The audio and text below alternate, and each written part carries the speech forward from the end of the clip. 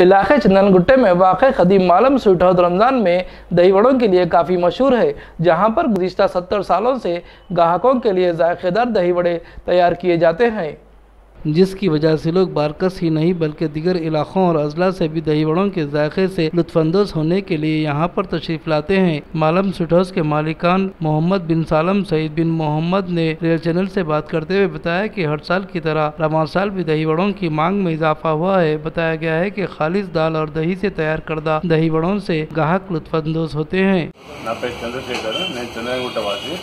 నేను గత 30 సంవత్సరాల నుంచి ఇక్కడ దయబడ తీసుకెళ్తుంటాను, చాలా మందికి తినిపిస్తాను కూడా। ఇక్కడ అంత ఫేమస్ అన్నమాట। ఇక్కడ దొరికినంత దయబడ సిటీలో ఎక్కడ దొరకదు। ఇది చాలా ప్రాముఖ్యత। ఈ 40 డేస్ అయితే దయబడ చేస్తారు కదా, చాలా ప్రాముఖ్యంగా ఉంటుంది, చాలా టేస్టీగా ఉంటుంది।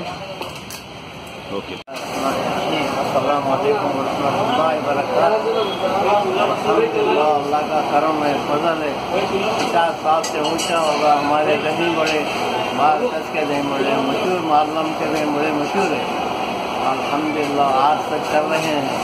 अल्लाह का एहसान है। बाहर हैदराबाद से पूरे तकरीबन आते हैं, डिस्ट्रिक्टों से आके गुजरते हैं। अल्लाह का करम है, मैं अल्लाह का शुक्र करता हूँ।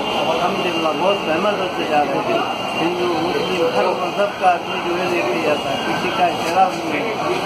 अल्हम्दुलिल्लाह। ये कैसा बनाते हैं दही बड़े आप लोग? ये प्योर दाल है, वो चने की दाल है और दही प्योर यहाँ पर जमाते हैं। हम ही दूध लेके जमाते हैं और इसको इस्तेमाल करते हैं। कितने लोग मिलकर तैयार करते हैं?